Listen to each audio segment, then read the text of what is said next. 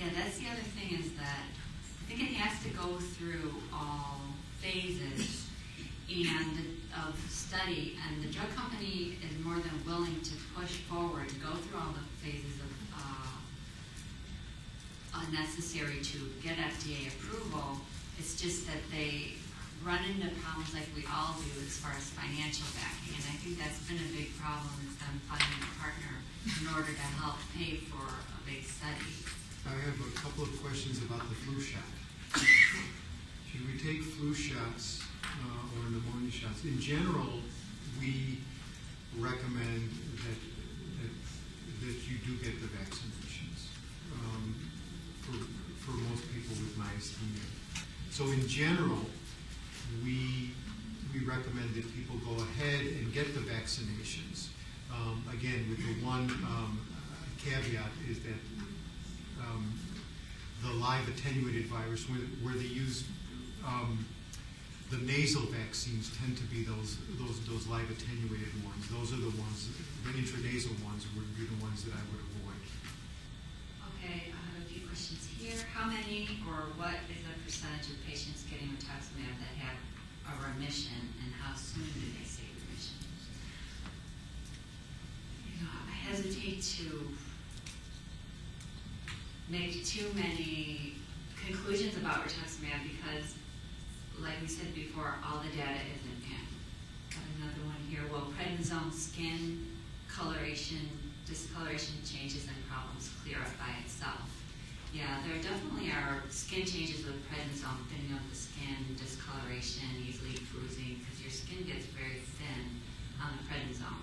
But as the dose decreases, and you can come off the prednisone, then these problems do get better. So I have another prednisone question. Why is it that prednisone is usually used in a long-term way with MG, but for other autoimmune diseases like Crohn's and ulcerative colitis, it is only used for brief periods, for example, 2 to 3 months, and then taper off? I think the reason is that those other diseases are associated with inflammation, tissue inflammation. So ulcerative colitis, Crohn's disease, even rheumatoid arthritis, there's tissue inflammation there, and the prednisone sort of dampens that tissue inflammation. What about muscle spasm while you're sleeping?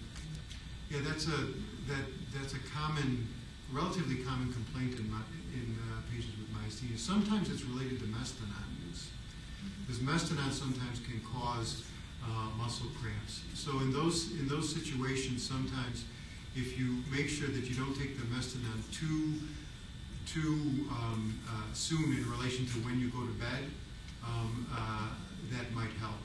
I've got one here that says anything about anti-musk. So I'll tell you, so probably about, so 85% of people with myasthenia have antibodies to the acetylcholine receptor. Of the remaining patients with generalized myasthenia, so not ocular myasthenia, the remaining patients with generalized myasthenia, about 40% of those will have anti-musk antibodies. Now, some people with anti-musk antibodies have disease that looks just like a patient with antibodies to the acetylcholine receptor. But there are some people with anti-musk myasthenia who have different characteristics to their disease. So, in general, these people have more involvement of their swallowing muscles, more involvement of their respiratory muscles, more involvement of their truncal muscles, and facial muscles. And sometimes they have little or no double vision or droopy eyelids, although many of them do, but it's not as prominent as patients with acetylcholine receptor antibodies. But as far as the immunosuppressive agents, they respond to prednisone, they respond to CellCept, they respond to other typical immunosuppressive agents used. What is the percentage of patients who go into remission with thymectomies who have hyperplasia of the thymus gland? So that's a good question.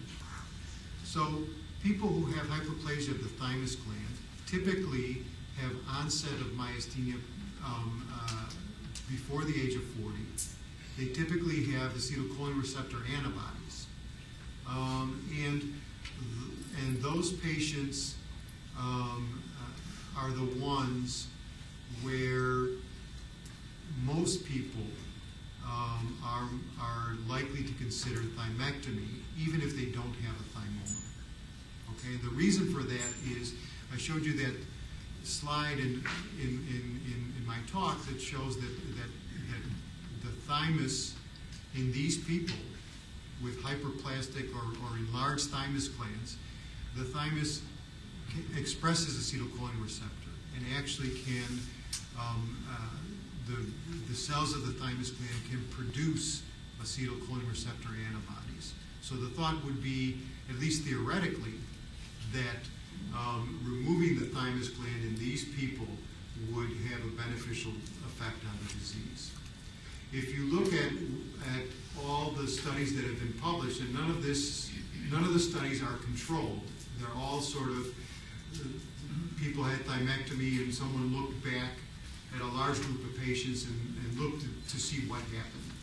In general, if you summarize those studies, about 40 to 50% of those people go into remission. But again, the definition of remission differs from one study to another. I have a question on the long-term problems of CellCept, like what happens if you've been on it for 10, 20 years. In larger studies, in rheumatoid arthritis, there has, and also in transplant patients, there has been an association with malignancy, especially like lymphoma. But we don't have specific numbers or risks for myasthenic patients who are on these medications. Here's a question. I have a few questions on T cells. Are they part of the test for thyroid disease? I've been curious since my thyroid tests have fluctuated since I am on Myasthenia. So the answer is they're not part of the test for thyroid disease. There really is no routine blood test that looks at T cell numbers or functions. It's mainly done for research.